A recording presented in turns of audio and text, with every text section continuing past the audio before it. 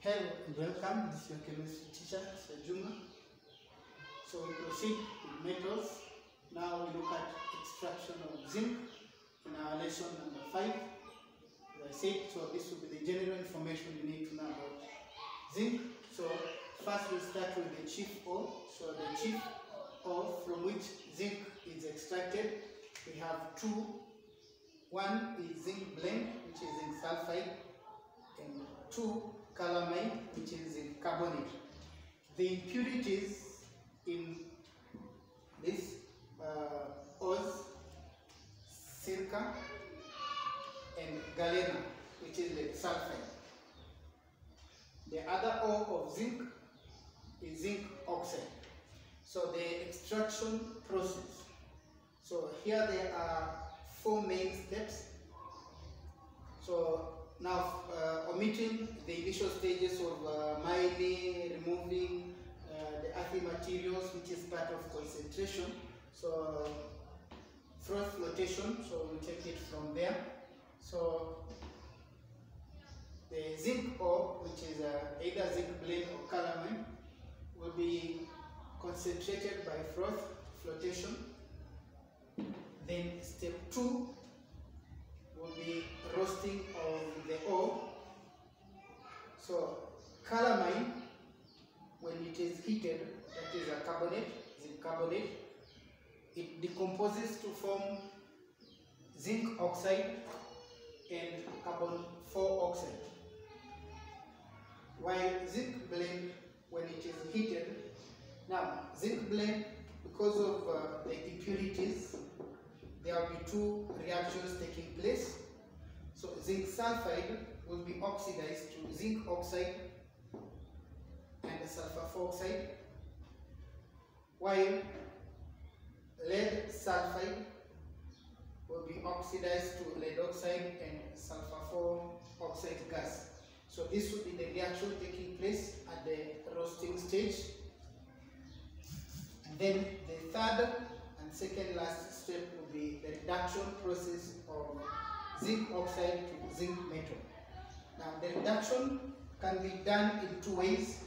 First is by reduction of carbon using carbon and carbon 4 oxide. So reduction of zinc oxide using either carbon and carbon 4 oxide, or the other also option that can be used is to use electrolysis, which we are going to discuss. So first, let's see how zinc oxide can be reduced to zinc metal using carbon and carbon 4 oxide. So you need a blast furnace which has this shape with a modified, so a modified blast furnace. Incorporated is the condenser. Now the materials, so here you will have zinc oxide,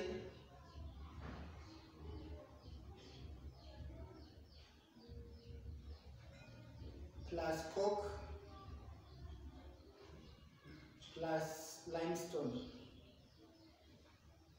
They are added from the top. Now the entrance is made in this way such that when the materials are poured in, this will move to this side, and also this will move to this side, so allowing the materials to flow in. But once the materials flow in, it goes back, closes to prevent the vapor from escaping. So the materials will flow down here, and there are a number of reactions that will take place. So in this blast furnace, these are the reactions that are going to take place. First, coke is going to react with the oxygen. We have hot blasts of air, and that is why this is called the blast furnace, because air is blasted in, hot air is blasted in. The essence of blasting in hot air is for it to react with carbon, so that the carbon can react with the oxygen to form carbon 4 oxide. Now carbon 4 oxide formed is immediately converted to carbon 2 oxide by the unreacted carbon or coke. It is reduced to carbon 2 oxide. Now carbon 2 oxide again here is the main reducing agent, as we explained in the previous lesson, lesson 4. It it is because being gaseous, it will occupy larger surface area over the zinc oxide or the metal oxide that we are reducing. So here we have two equations for reduction. So carbon 2 oxide reduces zinc oxide to zinc metal. Now zinc having a boiling point of about 913. So the temperatures around here, they are about, the temperature here in fact it is maintained at 1000 degrees Celsius. While this one has a boiling point.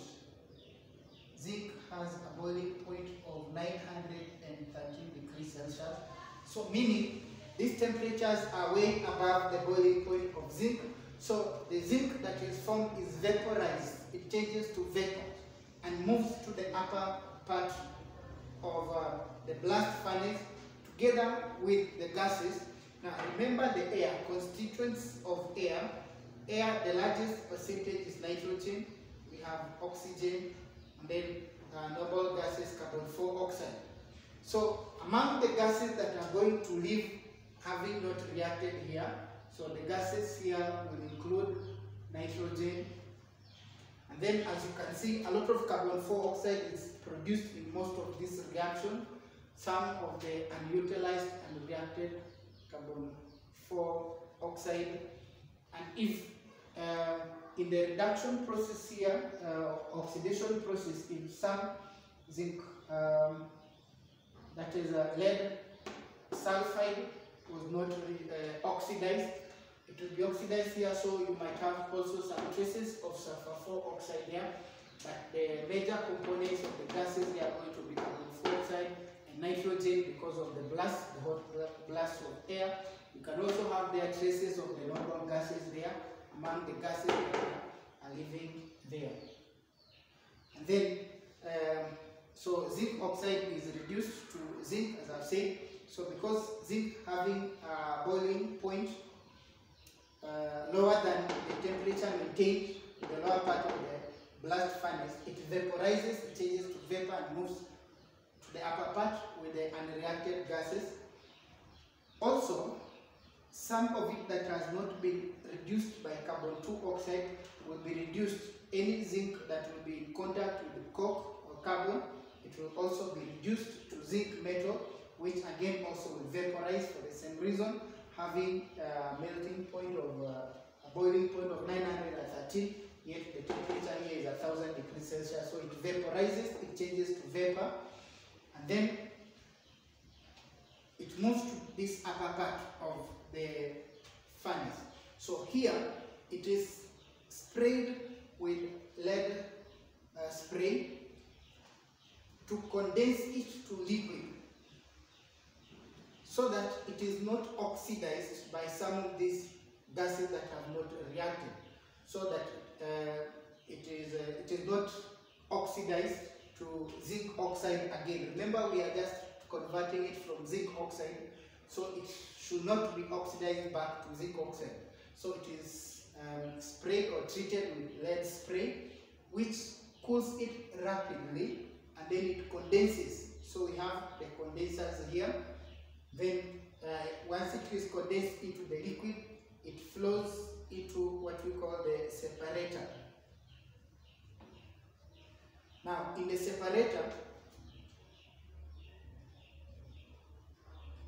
zinc will occupy the upper part because it is less denser than lead, so lead will be at the bottom, like that.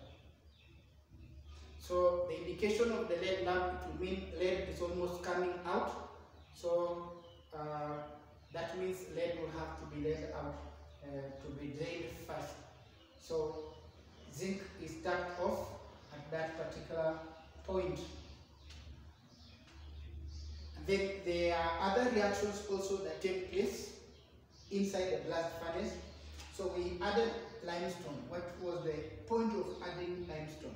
Now, limestone here, limestone serves two purposes.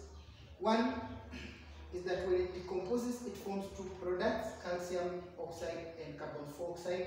So one of the purposes is that it increases the concentration of carbon dioxide in the blast furnace.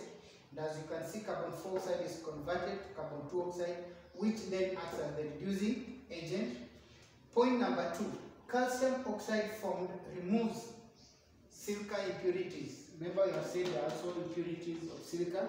So the silica impurities are removed by the basic calcium oxide, as we explained in the previous lesson, that calcium oxide is basic, but silicon 4 oxide is acidic.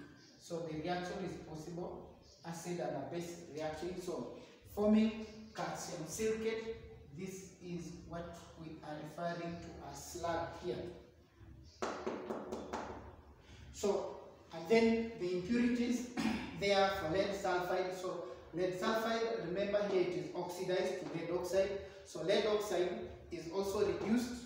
So apart from here zinc, so we can also have the other reduction process of lead oxide. Lead oxide will also be reduced in a similar manner by carbon 2 oxide and carbon, just like zinc, to form lead metal, which is the one that is floating at the bottom here. So here we have, this is slag at the top, and then this is molten lead at the bottom there. So that is how lead is removed from zinc, as well as the silica impurities. So this is how the impurities are removed. Silica impurities are slag, then galena with sulfide is removed as molten lead. So generally, this is how zinc oxide is reduced by carbon and carbon 2 oxide. Now, the other way in which zinc is reduced is by electrolysis. So let's see how to reduce zinc oxide to zinc metal by electrolysis process. The second way of reducing zinc oxide to zinc metal is by electrolysis. So during to carry out the electrolysis, first we need a solution, which will be the electrolyte. So first, zinc oxide is reacted with dilute sulfuric acid to form zinc sulfate solution. So this solution is what is now going to be used as the electrolyte. So the equation for the reaction, zinc oxide reacts with dilute sulfuric acid forming zinc sulfate solution and water. Any lead, remember the impurities in zinc blend was galena, which is zinc sulfide, which we have seen to be oxidized as well to zinc oxide. So any impurities of zinc oxide, of lead oxide, will be reduced or will be removed to lead sulfate. From solubility rules, we know that all sulfates are soluble except lead sulfate, calcium sulfate, which is slightly soluble, and barium sulfate. So lead sulfate is an insoluble sulfate, so it will be precipitated. So the remaining solution will be only having zinc. It will be zinc sulfate solution. Now, the next step now will be to electrolyze the solution of the electrolyte, and in this case, the electrodes that are used are not inert. In the topic electrochemistry, when we were looking at factors that affect preferential discharge of ions, one of them was the nature of the electrons. So in this case, the nature of electrodes used determine which ions to be discharged. And in this case, by using the aluminium sheets as the anode and the cathode using the lead rod, which contain 1% silver, this one will favor. This one favors discharge of zinc ions, because at the anode you are going to have the hydroxide ions and the sulfate ions. Then we say that the sulfates are not easily discharged because they require a lot of energy for their discharge. So the hydroxide are discharged at the anode. So this is the equation for the reaction at the anode, where water and oxygen are liberated, 4 electrons lost. While at the cathode, we have zinc ions from zinc sulfate solution and hydrogen ions from water.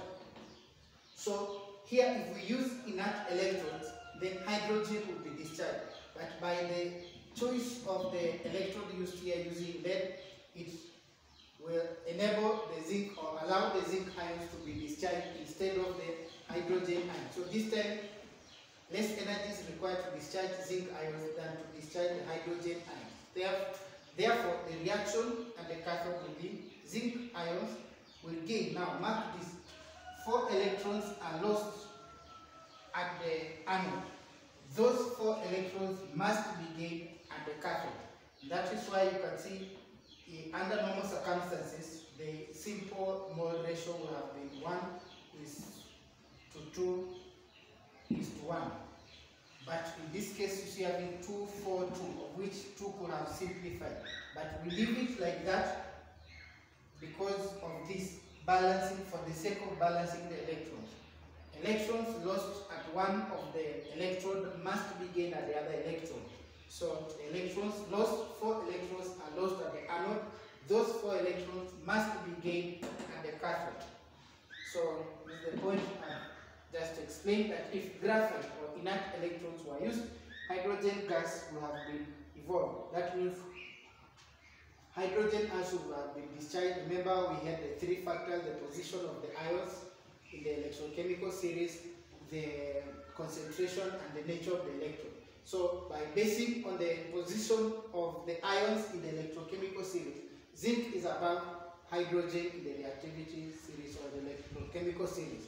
In this case, hydrogen ions will have been favored because they are lower in the electrochemical series. But because of the nature of the electrodes used, then zinc ions are preferentially discharged. So let me just summarize all this in a flowchart summary to wind up for us the extraction of zinc. Just before I delete some correction here, the formula of calcium silicate, mark this. So I made a mistake here. So calcium silicate solid, there's 3 here. That 3 had been omitted, so there should be 3 there. So let's look at the summary flowchart. This is the summary of extraction of zinc using a flowchart. So step 1, we have the mining process. Step 2, purification by froth flotation. Then step 3, roasting in air to form zinc oxide, of which we know at this point also lead oxide is formed, where the case we are using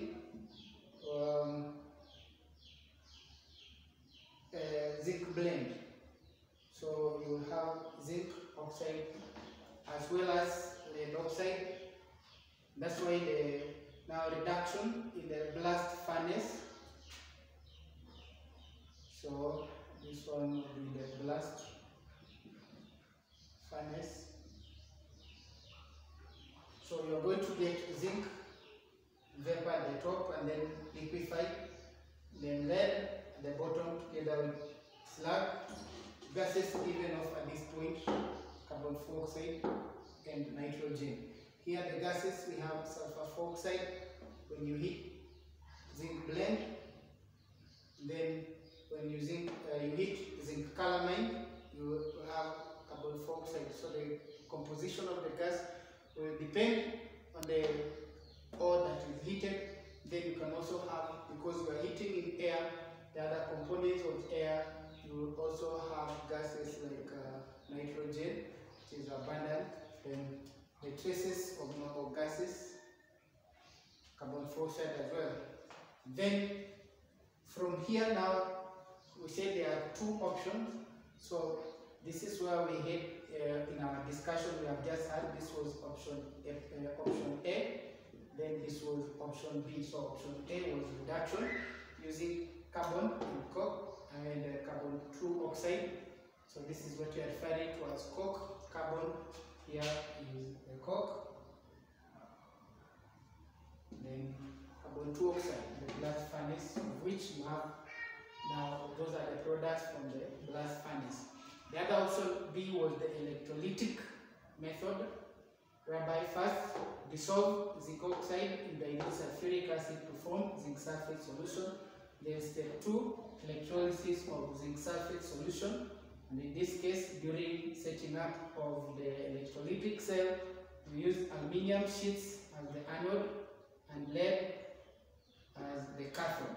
So at the anode, you will have oxygen gas produced, and at the cathode, lead is going to be deposited. So this sums up the extraction of zinc. That will mark the end of our lesson 5. So in lesson 6, we will discuss extraction of lead. Thank you and God bless you.